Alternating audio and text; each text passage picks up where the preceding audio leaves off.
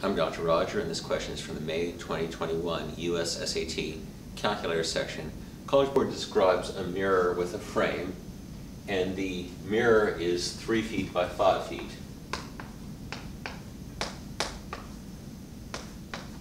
Doesn't matter which direction the 3 and 5 are, I'll draw it in that direction because that's the direction of the proportions. And the area of the mirror plus the frame is 35 square feet. So the area is length times width.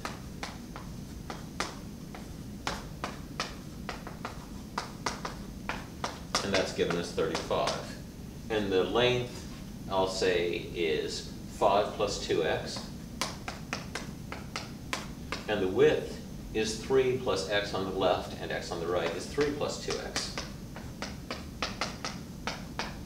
FOIL on the left gives me 15 plus 10x plus 6x is plus 16x plus 4x squared, and that's equal to 35. I can solve this on my graphing calculator, or I can move the 35 to the left. I get 4x squared plus 16x minus 20 equals 0. And those are all multiples of 4, so I'll divide by 4.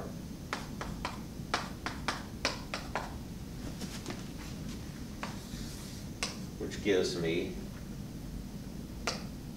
x squared plus 4x minus 5 equals 0. And that can be factored. X and x, 1 and 5. I'll make the 5 positive and the 1 negative. And FOIL gives me x squared plus 5 minus 1x is plus 4x minus 5. If this product is 0, either x minus 1 equals 0, so x equals 1, or x plus 5 equals 0, so x equals negative 5. A width of negative 5 does not make sense in the context of the problem, but a width of 1 does. X equals 1, and if we check that, that makes the whole frame 3 plus 1 plus 1 is 5 by 5 plus 1 plus 1 is 7. 5 by 7 is an area of 35, so x equals 1 is the correct answer to this word problem. College Board often gives you problems involving the area of a rectangle. In this case, we had to do a quadratic equation. So review your quadratics, review area, make sure you're careful to include 2x, x on each side in this sort of problem, and come back soon for my next video. With math, there's always more.